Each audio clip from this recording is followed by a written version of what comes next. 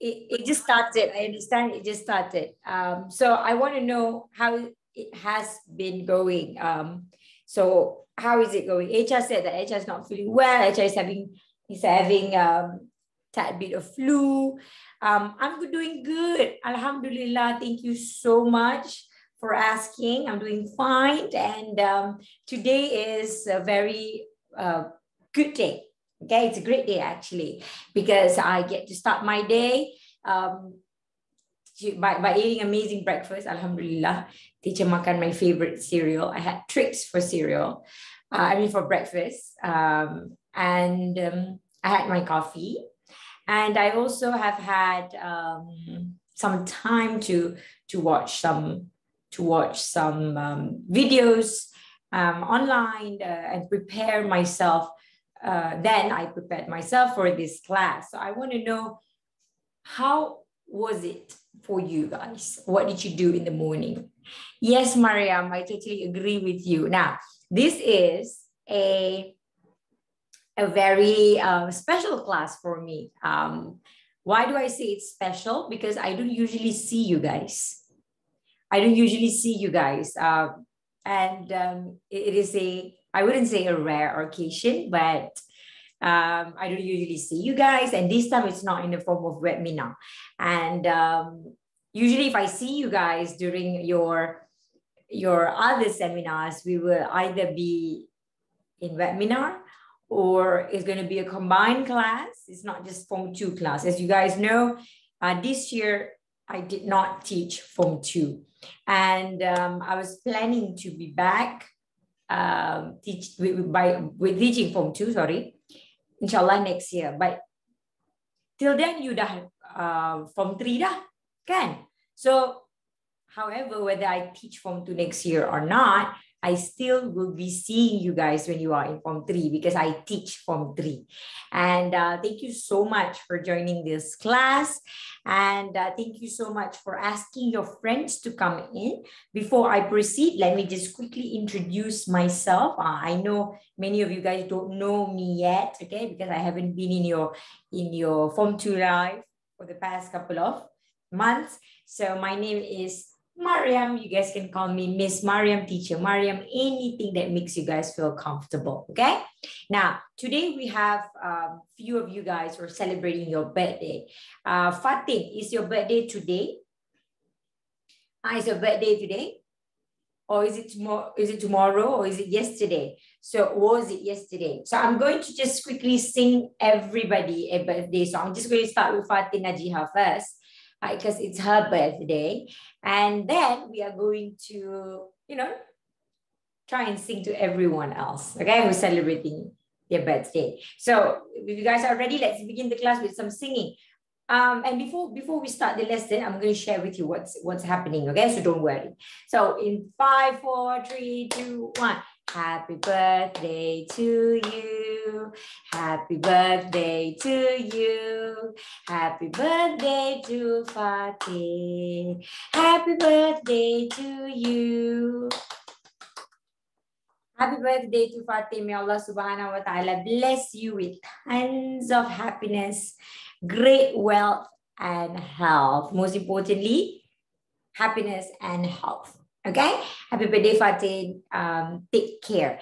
And I want you guys to also pray for your friends, pray for yourself, all the good things. Okay, before I proceed to talk about the lesson, let me just share with you what's happening when you are joining Form 3. Now, are you guys aware of what's happening? Tak tahu kan, macam you're floating kan? I totally understand. Sometimes I feel like I'm floating too. Durga, I miss you. And most of you guys, I've met most of you guys before. Either I dah pernah ganti kelas Miss Aina, either I dah pernah ajar you masa you Form 1. Remember masa you Form 1 pun kan? But some of you guys are new here. And don't worry about it. Okay, actually, you guys are not new. I am new. Because I'm not the one in Form 2. Right? You guys have always stick around in this class. And we also have those who are new in here, like totally new. By by then I will call, by that I will call them new Pelagians yang baru masuk ilmu free for the very first time. Jadi jangan risau. I'm just going to set some ground rules. The first one is have fun. That's the first and major one. Have fun. Learning English, you kena have fun. Okay? Yes, I remember Faris, when I replaced Miss Aina's class, we talked about friendship. It was a fun class. It was a memorable class indeed. And talking about having fun, English language is a subject yang kita rasa takut kadang-kadang. We're scared of language because we're learning new things, kan? And learning new things is always scary. You know, when you get this gut feeling, ataupun when you get this butterflies in your stomach kind of situation, you rasa macam takut. Of course, lah, sebab butterflies in your stomach means you are scared. Not to say you are scared. Scared is not a proper choice of word. I say you are anxious. You rasa resah. Nervous. Even though you tahu. Kenapa? Sebab macam Umu cakap, orang judge atau orang gelak. Siapa yang rasa dia pernah kena judge ataupun rasa orang pernah judge dia, tapi dia tak tahu pun orang judge ke tidak, ataupun orang memang betul-betul judge. My dear. I didn't know that there's just going to be so many of you guys saying the same thing. Miss, butterfly in your stomach bukan maksudnya blushing ke? Tak sebenarnya. That's a good question, my dear. Not necessarily. Butterfly in your stomach is actually when you're feeling anxious. Now, kenapa orang cakap bila blushing je butterfly in the stomach? Okay, now, I'm just going to say this out. If you see someone, a friend of yours that you kind of want to get to know more. Okay, you know what I mean. You see your friend, you tengok, this friend of mine, I nak kawan dengan dia lah. I nak kenal dia lebih lanjut lah. I do not want to say the big C word. Crush. I do not want to say the word crush, but I've already said it. But you guys are joining Form 3 soon, so I'm just going to be blunt with you. That is butterfly in your stomach, kan? Kenapa you ada butterfly in your stomach? Because you're anxious, you rasa resah. Perasaan yang sama you akan rasa bila you nak bercakap atau bertutur in English. When you see your crush and when you betul tu kiss. And when you see your examination paper, yeah, it's the same feeling. So it means that you actually like your English language, you know, truth to betul. It's actually something that you like because you get excited too. It's just that you are nervous, you are overwhelmed. Terlalu banyak emotion at once. So let me share with you ways on you can learn English better. Now, I was planning to show you guys some cartoon. Okay, not some, maybe one type of cartoon clip that you can learn English from. This is the video that I showed to your senior, your Form 4, Form 5, Abang and Kakak. And as I was doing this, I know that this is my first time seeing some of you guys. Jadi, I want to get you closer to the English language so that you won't be scared. But before we proceed any further, I want to talk about your topic. Okay, so today we're going to be doing short communicative message. Very simple one, because I want to take time to do some Q&A. We want to talk about a little bit of tenses. We want to talk about a little bit of verb and noun, and that's it. And they say you should spend about 25 minutes in this part. And then this is from Dania to Firas. And hey, Firas, the school holiday is just around the corner. Let's take up a class. I was thinking of joining a self-defense class or a cooking class. I believe something that we can do. Sorry, we can add. Actually, tinggal perkataan add. We can add to our list of skills. Let me know what you think. Do you have any other suggestion? Now, diminta suggestion yang lain. Lepas tu, kita ada some vocabulary list yang teacher akan beri kejap lagi, so you can just write it down. And then on top of that, we're going to talk about tenses in email. That's it. A very simple lesson, and then at the Q&A session, I will open it up for you guys. So all the videos and stuff will be at the end of the lesson, okay? So, are you guys ready to do this? Don't be scared of the English language. To those of you yang tadi cakap, teacher, I takut my friend judge me. I takut my friend cakap, cakap English pun tak betul tapi cakap English, lepas tu dia gelap. You percaya tak kalau cakap orang pernah I don't know, want to say marah. It's not marah actually. Orang pernah mengata, bukan mengata lah, poor choice of word. Speak ill of me. Say bad things about me, about my English, not about me, but about my English, by judging me. Okay, by judging me. Helmi, thank you so much. I actually forgot. I've forgotten the word judging. Helmi dah tolong teacher. Cakap tentang menghakimi teacher. Macam dia punya English lah yang terpaling bagus. I'm going to be brutally honest with you. I'm going to be brutally honest with you because I have to. If I'm not honest with you, I'm your teacher. I have to. Teacher kena bagi tahu the truth. I salah sebut perkataan yang simple yang kita rasa it's not in our native language, which is bahasa. Kan? Bahasa kita, bahasa utama kita kan. Jadi kita tak bercakap perkataan tu tak familiar untuk kita in the language. And my friend has the audacity to correct me padahal dia pun sama je. Bukannya I nak speak ill of dia pula, sama teacher pula judge dia kan. Bukan. Tapi my point here is, I want you to know it's okay for you to make mistakes because you can always learn. But I appreciate that friend. I appreciate that friend. And of course, I tell that friend, I say, what are you doing? Why are you saying things like this? Because this friend of mine said to me, alah, English tak betul pun tak payah cakap lah, tak payah try hard. My friend just asked me to stop trying so hard. I'm not trying so hard. I just mispronounced one word. Satu perkataan I salah, dah kena bash macam tu. So instead of dumping that friend, I confronted, then dumped that friend out. That's a good idea, Kazarina. Yeah, great mind thinks alike, Kazarina. I decided to move on from that friend. I decided not to get close to that friend anymore because that wasn't just the one time. Many times. Sampai I nak buat public speaking pun dipandang I macam, boleh ke tu? How could you? How could you do that to me? I mean, I'm not the best. I know, but I'm trying, right? Same goes to everyone. We are not the best. We may not be the best yet, but we are trying, right? Trying is good. So keep on trying. But I have a secret to tell you. You are already the best. You just don't know. Okay? Work hard, yes. Forget the naysayers. Whatever they have to say bad things about you, forget them. You have a bunch of amazing people around you. All of your friends in here. All of your many friends in here. They love you so much. They are very positive. They wake up so early to be in this class and they don't even think twice to speak English. So be that person. Kalau you think twice, tak apa, I will lead you. Teacher akan bantu you. Okay? So don't worry. Tadi siapa yang cakap takut orang judge tu, teacher pun pernah kena judge and I became an English teacher. Because I love the language so much. It's really fun, to learn language.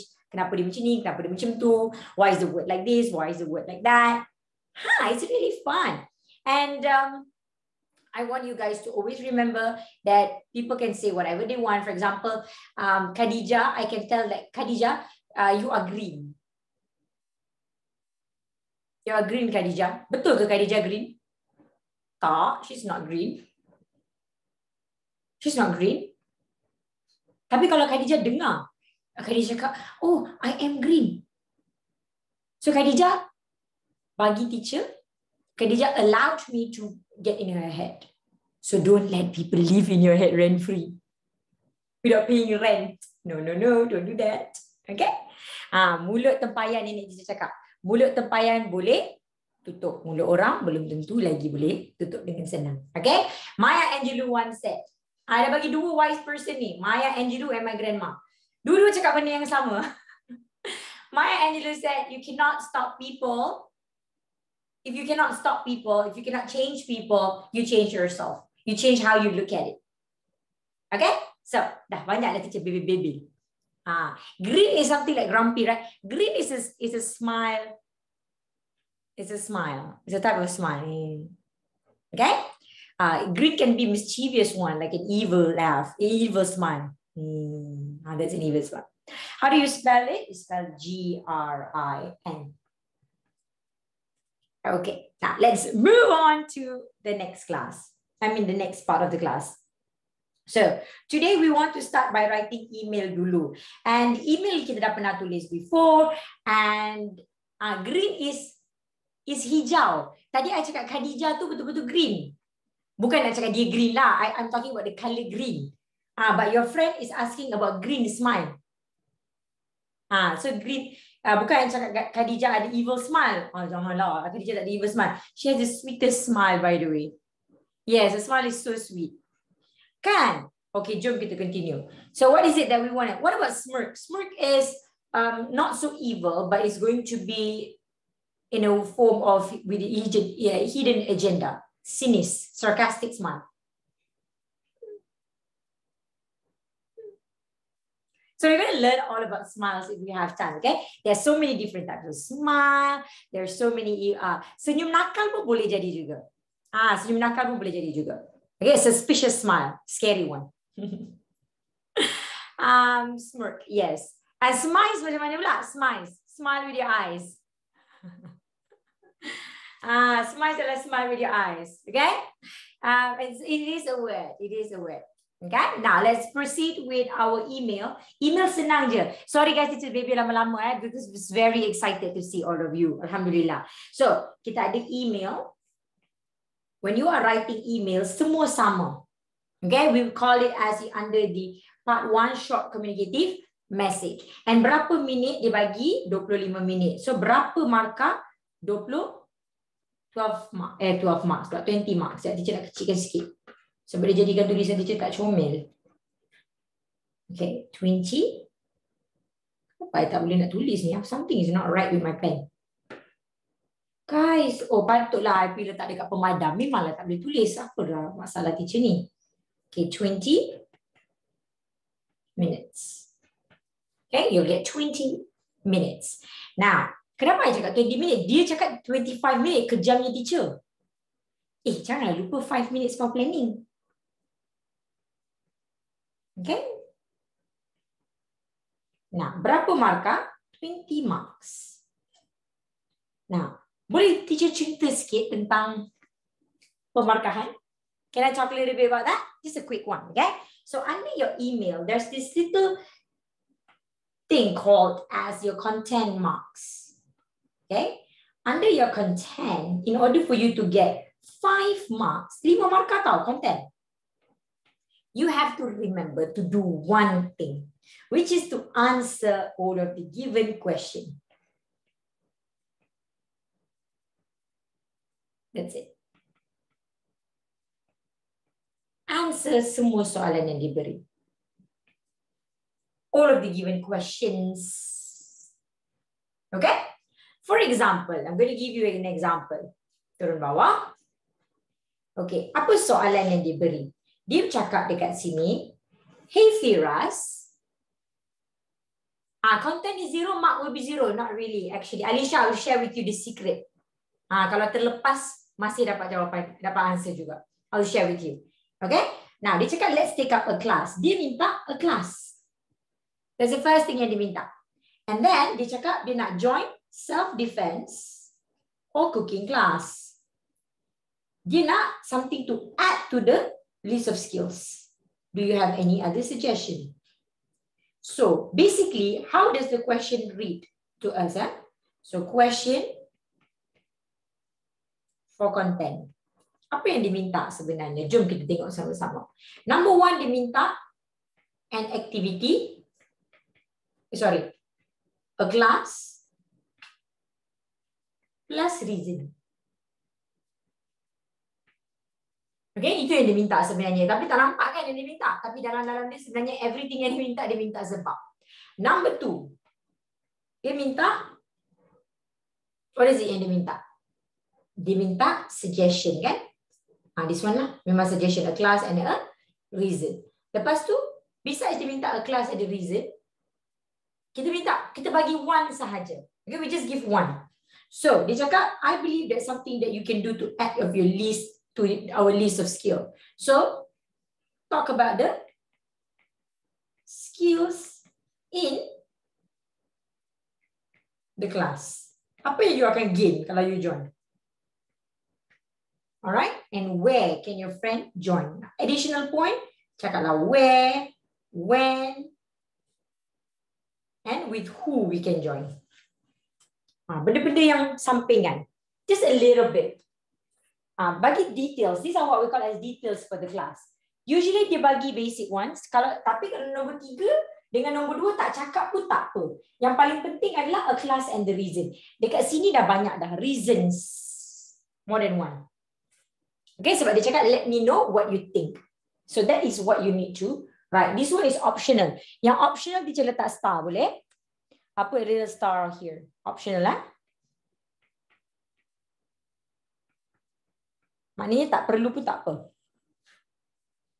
Perhaps add an idiom. Yes. Joel, we can add an idiom. Later we're going to do that. Okay, it's going to be amazing. I'm going to teach you how to add fun idioms. Followed by the teams. Auni, you're so cute. I was shocked for a while there. And then I saw a potato talking on a speaker. On a microphone. Yeah, that's really cute, by the way. Okay, so clear on this? So we're going to answer the question later. Let's take a look at the next one. So content done. Agak-agaknya dah dapat dah 5 marks? Dapat. Najmi sekarang dah dapat 5 marks, dia happy dah. Okay, so sekarang kita proceed on to the next one. Aiden, okay, Aiden? By the way, Aiden, I think tadi you said something kan? You said that you learn English through game kan? I agree with you, Aiden. I wanted to reply to that, tapi dah terlambat pula baca. Okay, that is one way to. Lagi we're going to watch a video together on how you can learn English. Huh? So let's see content. Selain daripada content, apa lagi? Dia nak communicative achievement. Ini pun penting, my dear. You need to have communicative achievement. Takutnya nama dia. You know, back when I was your age, kan, I tend to get scared with fancy English words. But as I grow older, I notice that it's not that fancy actually. Don't worry about it. You will get there. Okay? But sooner than I did. Sooner than I did, I promise. Because I'm going to teach you. Now, communicative achievement. Apa maksud dia? You want to achieve certain communication skills. I mean, certain target audience. You nak achieve what you are supposed to give to your audience. So, siapa target audience kita? Who's our target audience? Our friend, our family. Kan informal kan? Very informal. Even if you're writing to your teacher, kalau content dia adalah informal, you have to go informal. Informal ni macam mana teacher? Dia macam cakap dengan member. Cakap, hey, hi, how are you? You okay? How's everything going? Dia masih very chill, very relaxed tone. Tidak formal. Maknanya tak professional. Betul tu Echa. Jadi we want to talk about things that is very personal. We will have to be friendly. Very good, Auni. We have to be friendly. How to be friendly? Kita gunakan perkataan-perkataan yang sound more friendly to be compared to words like dear. Can we say, dear Raja Kazrina? No, we say, hey Kazrina, how are you? We do that. Dear tu macam, you WhatsApp member, you cakap dear tak? You tell me the truth nah. Really, right? Cakap hi je, hi. I hope you are well. I am so excited. Do we tell our principal that we are excited? They call us to join some event.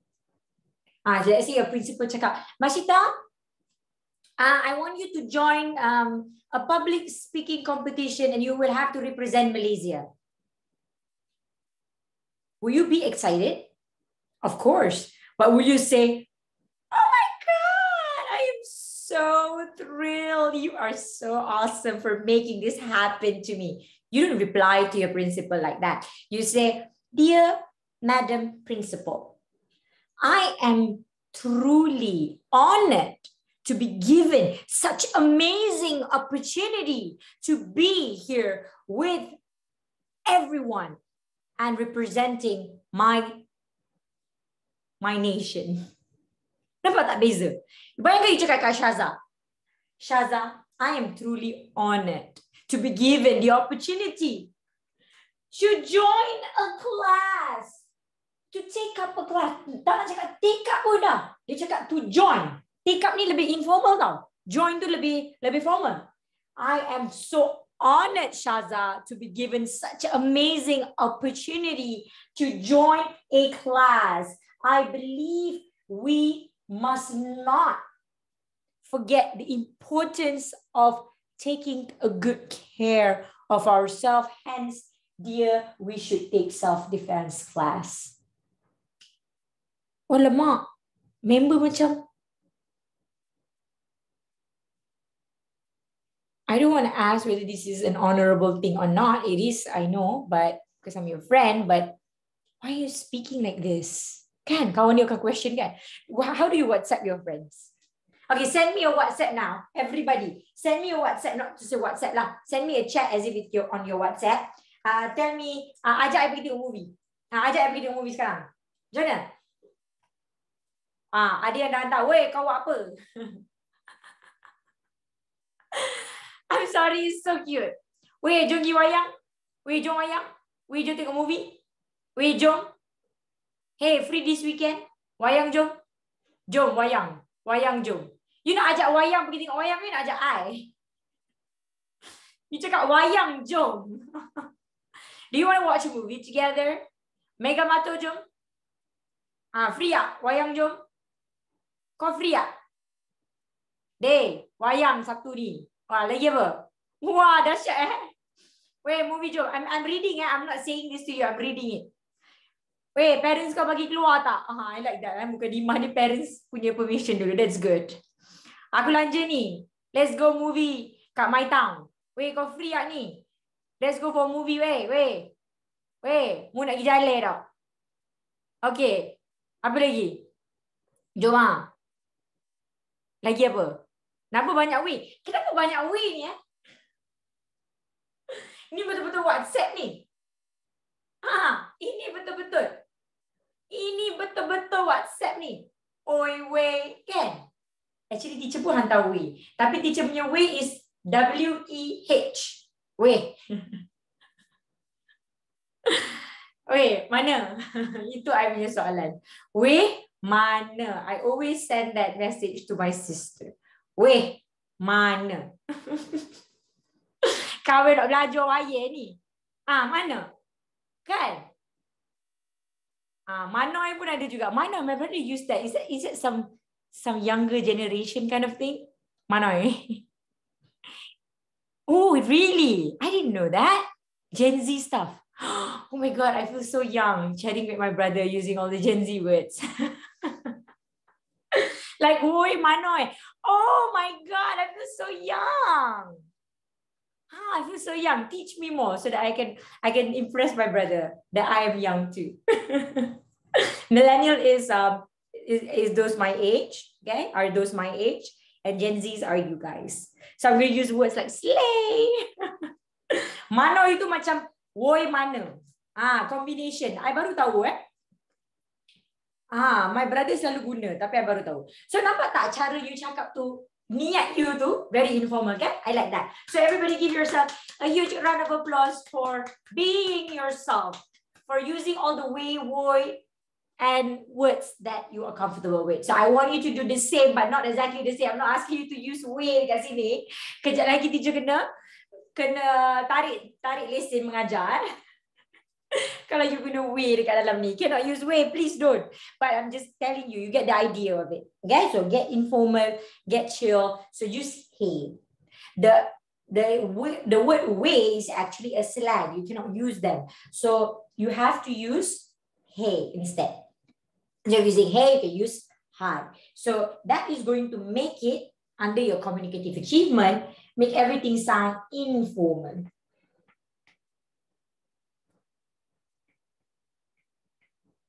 Okay, nada yang lebih relax. Tone means relax.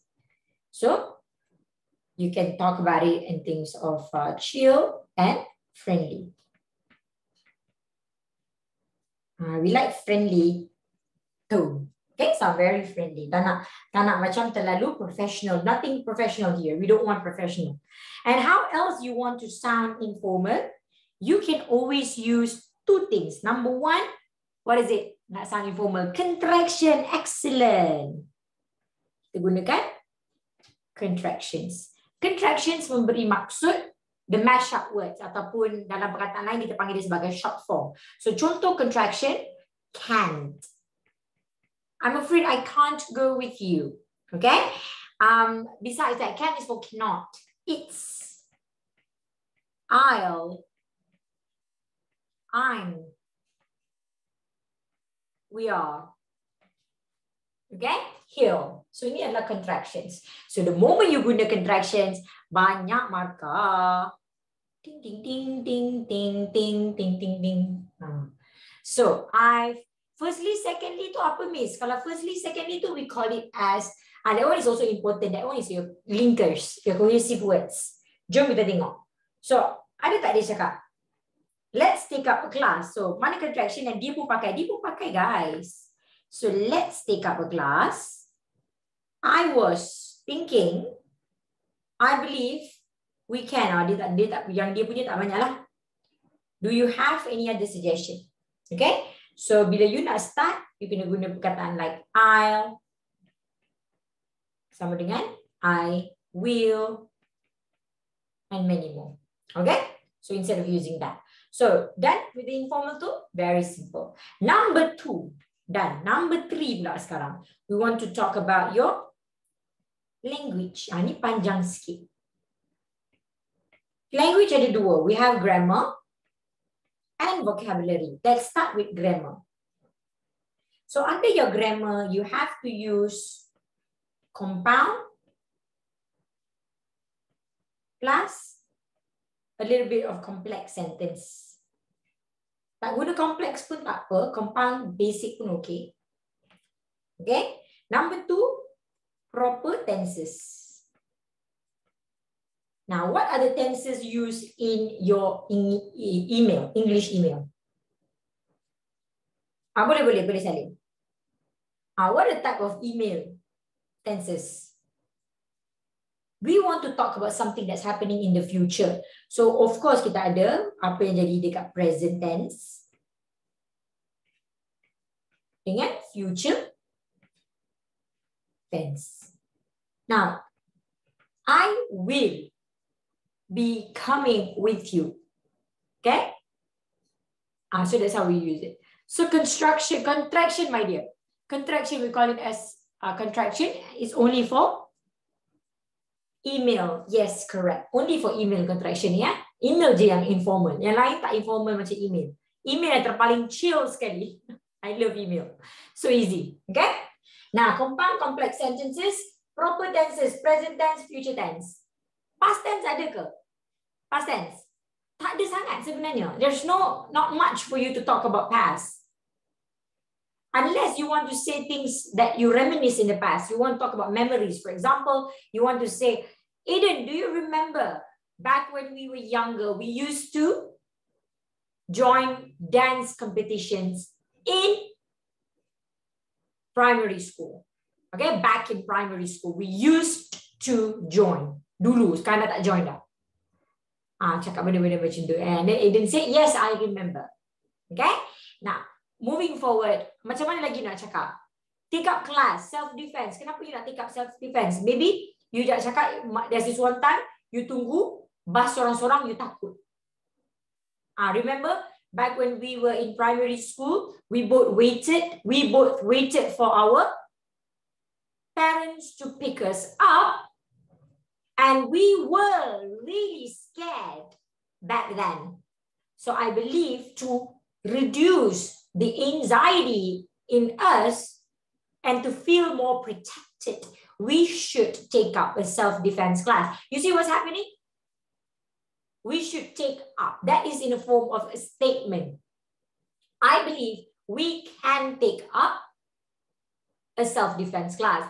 I believe we should we should join a cooking class because it is something that we need. As we both know, we cannot cook. So that's how you put it. Okay? So nampak tak dia present tense? Sebab benda tu nak tengah cakap pasal benda yang statement, benda yang fakta. Jangan kita cakap share in detail. So compound dengan complex sentences ni you dah tahu, you have done this before. And compound sentences are when you letak fanboys. Okay? So compound is fanboys. Okay, I'm going to share a little bit with you regarding fanboys. So kita ada for, and, nor, but, or, yet. So, okay, ini adalah fanboys lah. Maknanya semua perkataan yang kita combine menggunakan fanboys. I mean semua sentences. Complex sentences ni dia lebih kompleks. Kita gunakan because, however, and things like that. So can I use contraction in formal message, teacher? Cannot. Only informal. Unfortunately, you cannot. Okay?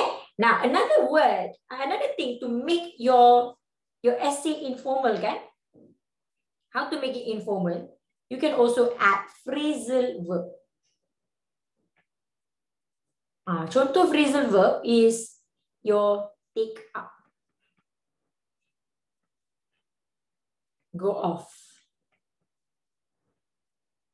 put up.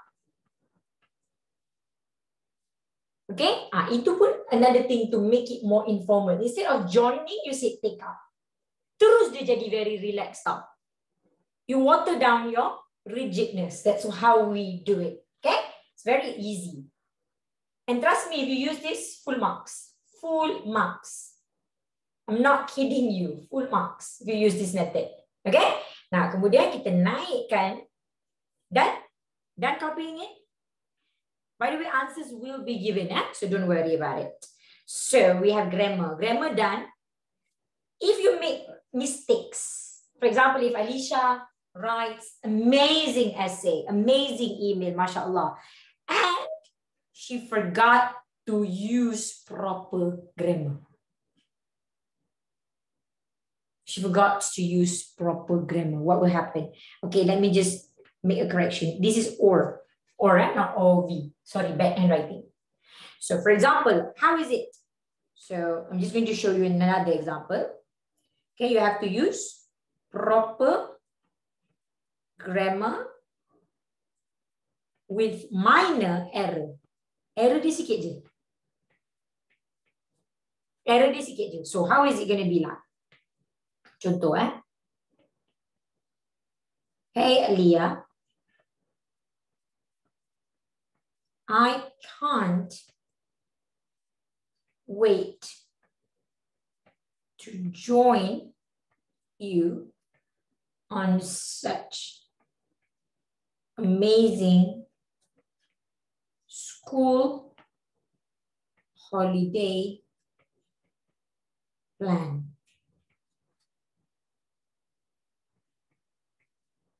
I loves going. I loves cooking. Apa yang salah dekat sini? I loves cooking. You see subject verb agreement, kan? Supposed to be I love.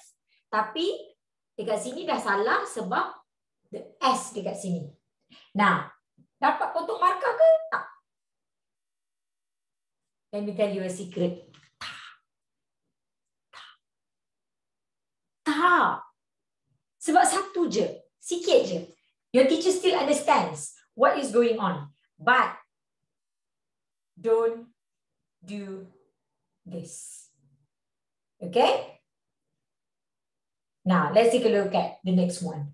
Apa lagi yang kita tak letak kat sini? I can't wait to join you on such amazing school holiday plan. Still okay.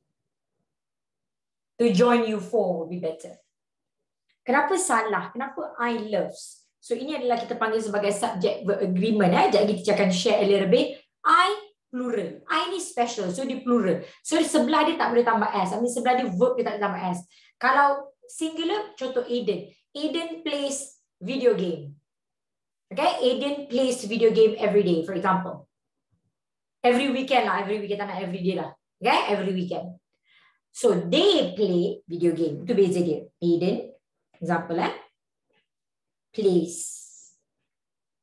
video games.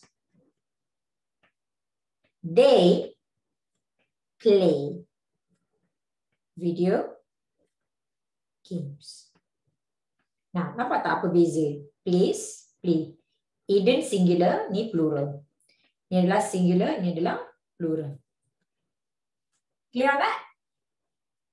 Itu beza dia. Remember So this is your subject verb agreement. Kalau salah sikit tak apa. Tapi jangan salah banyak kali pula. Teacher dah cakap boleh. You salah je. You tak hisap. Aku tak nak belajar lah. Teacher cakap tak apa. S is for singular. Betul. This is singular. This is plural. Aiden is singular. They is plural. Plays, play. This is subject. This is verb.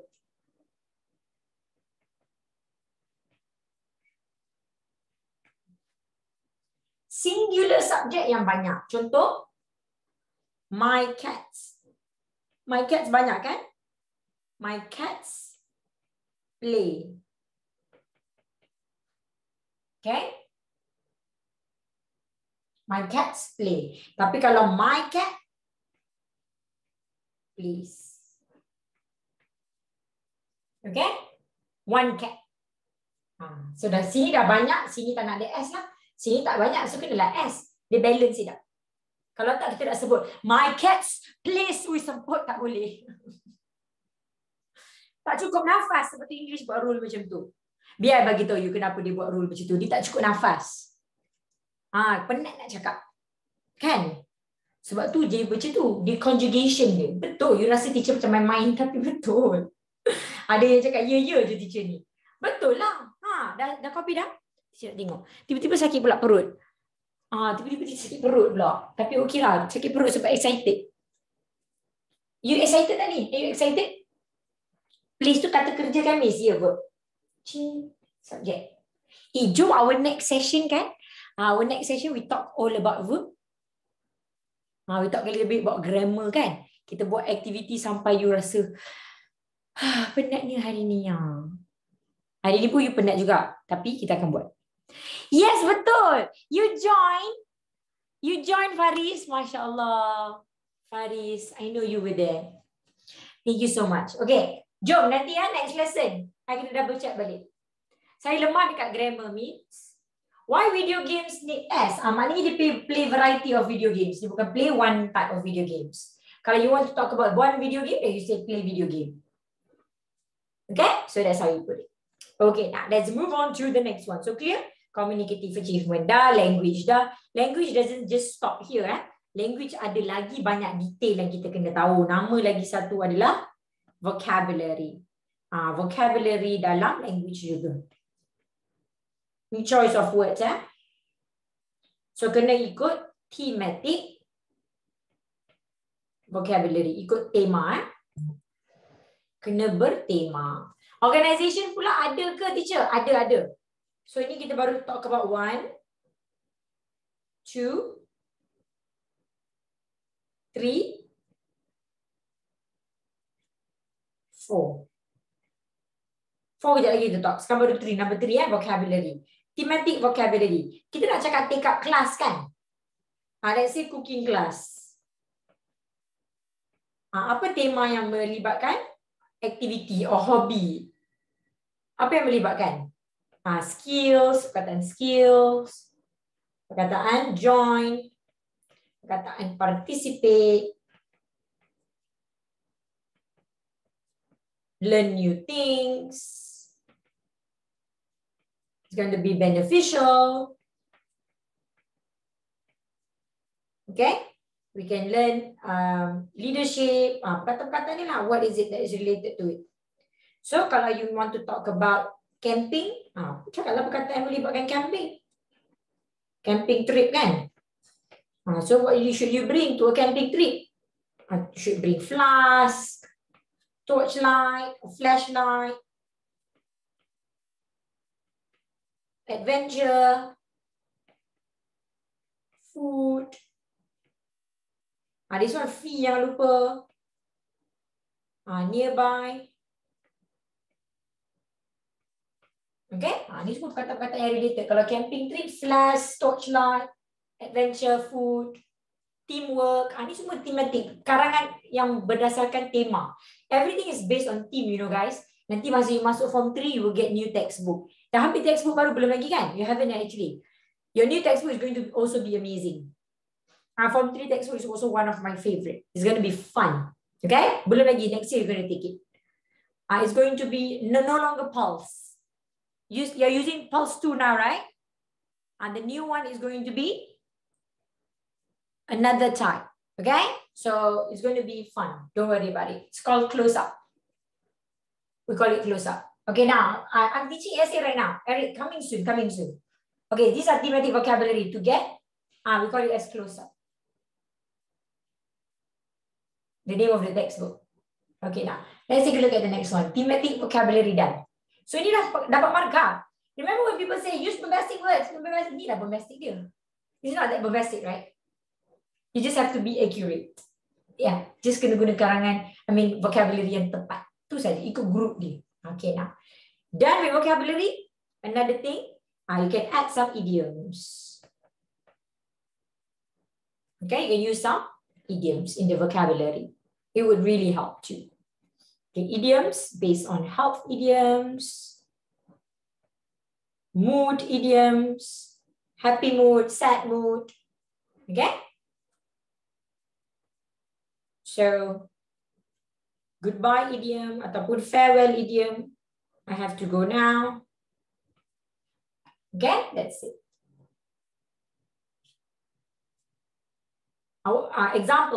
Example of health idioms. This is very simple.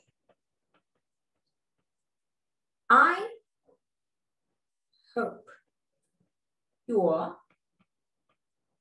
as fit as a fiddle. This is I hope you are well. Okay? I hope you are in a pink. I hope you are well.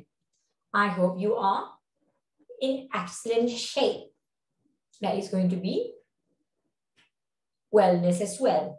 Okay? And we call it as wellness. I'm sorry to hear that you're feeling under the weather. Under the weather is sakit. Tak sihat sangat. I'm feeling a little bit under the weather. I'm feeling a little sick today. So, kita gunakan idioms macam ini. So, it's going to make it more delightful for people to read. Now, let's move on to the next one. If you are done. Can I write it? Can, of course. Of course. So, health idiom 1, health idiom 2. As fit as a fiddle, you can change it to. This is wellness, huh? So you can say in a pink of health.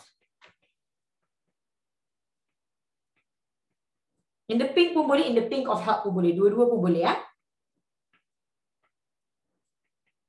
In excellent shape.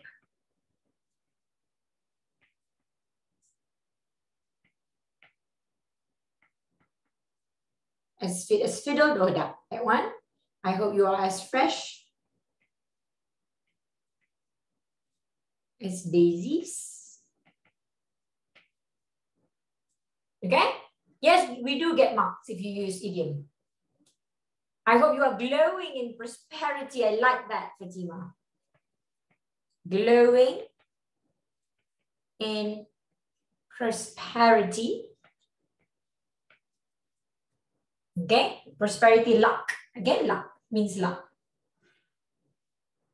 What about farewell? Saying goodbye. Saying goodbye, I have to go now. Instead of saying I have to go, you can say I have to bounce. Okay, so this is wellness. Kalau farewell, we're going to give you some. Don't worry, we have time. We have time. Sebab essay tu sekejap je kita tulis nanti, ya. Okay, jom. Help, and another one is. Tadi saya minta farewell kan? Tapi say goodbye lah kan? Farewell very simple. I have to go. So instead of saying go, you change it to I have to bounce. I have bigger fish to fry. We have more important things to do. Okay? I have to pen off. Okay, so simple. I have to go, I have to bounce, I have bigger fish to fry. Kalau nak cakap, I'll meet you at the dock. I'll be waiting for you by the dock. Itu lebih kepada tunggu. I'll be waiting for your reply. Okay, I have to sleep. I have to hit the sack.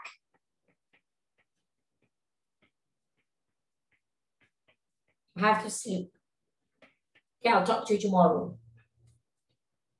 Alright, clear? Nah, macam inilah kita gunakan end my message. This is for you to end your message. Farewell means to say goodbye. To bid adieu. To say bye-bye. I'm going now. Talk to you tomorrow. Teacher ni akan ada dalam apps ke? Certainly it will. Okay, jom kita tulis essay. Alah, I don't want the class to end. I want to stay longer. What is the meaning of farewell? Farewell means saying goodbye. Okay, jom tengok yang atas lagi sekali. So, are we done here? Yes, we're almost there. So, we have content. Answer all of the given questions. Do take a screenshot. 1, 2, 3, 4. 1, 2, 3, 4. 1, 2, 3, 4. 1, 2, 3, 4. 1, 2, 3, 4. 1, 2, 3, 4. Okay, jom. Ini satu. 1, 2, 3, 4. Now, last but not least, we talk about organization. Ni yang terpaling senang lah. How many paragraphs are there? 3 paragraphs. La la la, 3 paragraphs. Only 3, don't worry about it. So, 1 is introduction, 1 is content, and 1 is ending. Okay, I'll show you the example, don't worry. And then gunakan cohesive devices ataupun linkers to glue your sentences together. Okay, kalau part 2 berapa paragraph? Part 2 pun 3 to 4. This one 3, yang part 2 3 to 4. Part 2 4 to 5 pun boleh juga, tapi you stop at 3 pun cukup. Okay, so don't worry about that. So contoh cohesive devices. Also, next. Simple ones, tak perlu guna yang banyak-banyak. On top of that, tambahan pula. Besides, finally, lagi, first, apart from that,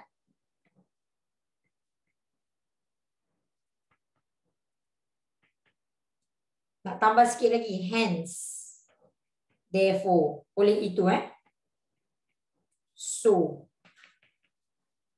macam tu. Okay? The basic ones, yang simple-simple macam ni. That's it. 1, 2, 3. Okay? Cara nak guna hence. Okay, contoh, I bagi contoh. Don't worry, I give you contoh. Okay?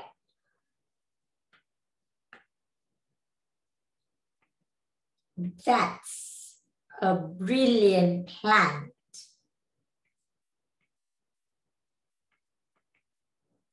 Alia. Okay? We must first find the best spot. Ni kita just tulis je. Then get our gears ready. Besides, it is important for us to ask permission from our parents. Contoh,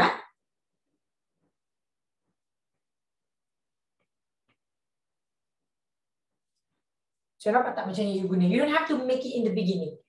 We must first find the best spot, then get our gears ready. Besides, it is important for us to ask permission from our parents. It'll be fun. Hence, I cannot wait to see you soon. Okay? Dia macam therefore. Hence ni adalah macam so. So I cannot wait to see you. It'll be fun. Okay? So I cannot wait to see you. Oleh itu. Hence adalah oleh itu. Jadi. Hence adalah jadi sebenarnya. Okay? Miss, nanti kita belajar yang letak kat huruf. Yang letak huruf tu boleh? Boleh. Letak huruf yang macam mana, my dear? Yang ini ke? Yang ni ke? Oh, gap text. Saya ingatkan kita macam letak huruf yang ini. Gap text boleh, boleh. Okay, can of course. That's a brilliant plan. Ini contoh je, bukannya jawapan kepada kita punya. Is it okay kalau tak buat paragraphing? Okay je sebenarnya, tapi it's not going to give you proper organization. Alright? And that's it you need to do. What kind of cartoon you said earlier? You want to extend the class for another 5 minutes? I don't mind. You have class after this? Don't have class? Okay, jom. Kita extend sikit. I'll show you a video. Pukul 3 next one, Okay, it's gonna be amazing. Amazing. Ini contoh untuk gunakan penanda wacana. So, hence kita ada, kan? So, that's a brilliant plan. We must first find, besides. Ini teacher dah salah dah. It's, sepatutnya. Okay, so, yeah. That's how you gunakan penanda wacana. So jangan risau, it's going to be amazing. So give me 2 minutes, okay, to talk about the next one. Lepas tu kita nak tengok video. So, lepas ni you dah tahu dah macam mana nak buat. Senang kan? So, macam mana nak senangkan lagi hidup kita? Kita gunakan germ pen. Kenapa I gunakan germ pen? Maybe you have heard of this before. You dah pernah dengar ada teacher bagi germ pen. So, germ pen. Dia ada semua benda yang kita dah bincang tadi. First, you start with greetings. Greetings is paragraph 1. Okay? Masa teacher replace Miss Aina punya kelas, I dah bagi tahu kat some of you. Tapi we have new friends in here as well. So, jom kita bincang sikit dengan our new friends. So, greetings dia kita cakap hi, hey, hello. Itu je. Kita cakap, I hope you are well. Remember, I said tak nak well, tukar jadi benda lain. Okay, yang tadi teacher dah beri. Lepas dah greetings kan, the first G is done. Kita move on to the second G. The second G will be emotion. Very good. Ramai yang ingat. Paragraph 1 juga. Still paragraph 1. Naik atas. Emotion kita nak cakap apa? I'm so happy. Ataupun I'm over the moon. Yang teacher letak double line macam ni, you can change it to in the idioms. I'm so happy. I'm so thrilled to join you. Okay? Letak idioms. Right? Happy idioms. Lepas tu dah settle emotion, kita pergi dekat R. R ni yang paling penting, the most important one of all. Number 3, paragraph number 3, paragraph number 2, kita respond with the question plus the reasons. This is paragraph 2. Nah, ni yang panjang, the longer one. Okay, answer the given question. Answer the given question. So macam mana kita cakap? Terus cakap, I believe. Terus lompat je. I believe we should. I think we must. Jadi, we should, terus jawab. We should take up apa? Okay, lepas tu jangan lupa the reason. Because, as, since, memandangkan. Because adalah kerana, as adalah kerana, sebab, as adalah sebab, since adalah memandangkan. Okay? Tu je. Senang kan? Lepas tu, kita naik atas balik. M. M kena motivate. Your friend is asking for your opinion. Of course, you kena motivate dia. You kena cakap, hey, we will have fun. Don't worry. Okay? My idea is going to be brilliant. So, you cakap dekat your friend benda tu. Number 4, motivation. This is the paragraph akhir dah. This is the final paragraph. Paragraph 3. Okay? So, you say, I can't wait. It will be fun. Pun boleh idiom. We will have a whale of time. Okay? Pun boleh idiom juga. Number 5, you pen off. Pen off ni one word. Paragraph 3 juga. Macam mana nak pen off? You say goodbye. I have to go. Pun boleh tukar. Jadi, I have to bounce. I'll talk to you soon. Goodbye. Lepas tu, jangan lupa salutation. Love, Mia. That's it. You are done. Dah faham tak? Full marks. Full marks. Guna je pen. All the pelik-pelik punya benda yang teacher taklah pelik. All of the things that teacher mentioned above tadi tu, it's very important. So remember the tenses that we use adalah present tense and also future tense. No past tense unless it's really necessary. So the next time I see you, kita ada 2 more minutes. Jom kita tengok video kejap. Boleh ya? Dalam answer nanti teacher akan bagi the full answer. Okay, I want you to try and give it a shot. I'll give you the full answer. Don't worry about it. Maknanya jawapan ni akan ada lah. So try and do it on your own. Sekarang tu I rasa you dah boleh cuba buat. We can say, hey Firas. Kita Firas. Teacher lupa. Dania. Tak Limia tadi. Dania. Salah orang. So from Dania. So kita bagi tahu. Hey Dania. I'm so glad that we are taking up a class during our school holiday. I believe we should certainly join a cooking class. This is because you know how much we've always wanted to learn or top up our cooking skills or add on to our cooking skills. Or you can also say, you know how much we love cooking.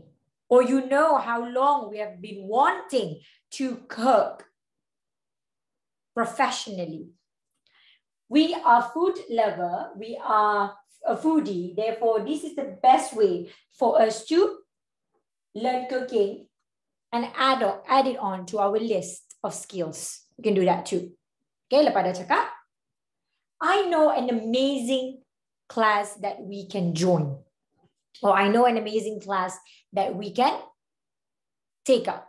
It is located in the mall nearby our house. We can do it together. The fee is not very expensive. It's quite reasonable. And we will definitely make our dream come true to become the world best chef, if that is what you want. Okay, just say things like that. Moving forward, let me know what you think. Boleh cakap balik, tapi tak nak cakap, let me know what you think pun. I have to bounce now. I will talk to you soon. Let me know how it goes. Or we can discuss with our parents and get back to each other soon. Goodbye. Sorry, before that, I know it will be fun. Goodbye. That's it. Senang tak? Itu je, 80 perkataan. Omong. I think 90 tadi teacher dah cakap. Okay? As simple as that. Don't worry, I'll give it to you. Now, tak sempat tengok video, tak apa. Teacher bagi you the link, the link of cartoons yang you boleh tengok. And then the next time I jumpa you, kita boleh talk about it. Okay, jom. So I want you to watch Kampung Boy. This is something that I watch with your seniors. Look for the English version.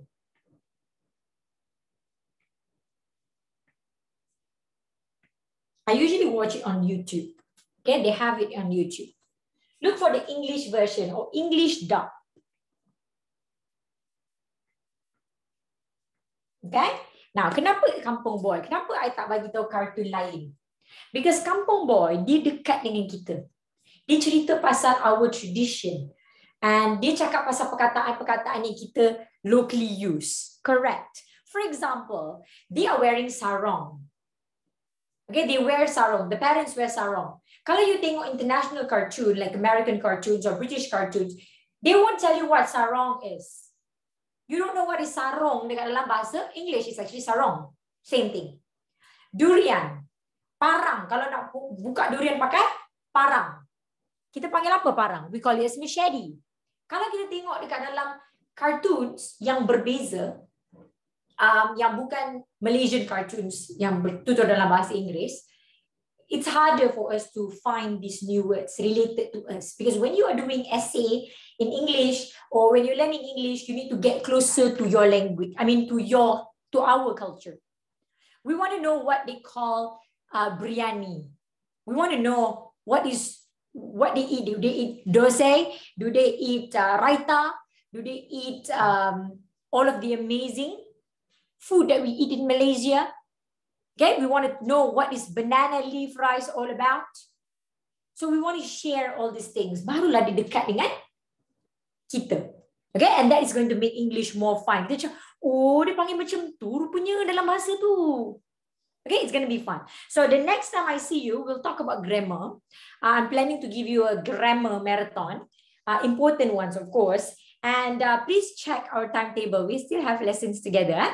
And I'll prepare you to join Form 3 without any butterflies in your stomach. It's going to be a fun kind of butterfly. It's not going to be a zoo in your tummy kind of situation. Okay? It's going to be on Thursday. Thank you so much, Wafa. It's going to be on Thursday. So I cannot wait to see you guys again. And I would like to say thank you so much for being in here. Thank you so much for making this class happening. It doesn't feel like an hour. I wish we have more time. Okay, so the next time I see you, we're going to continue to talk about all the fun things in your grammar. So take a good care of yourself.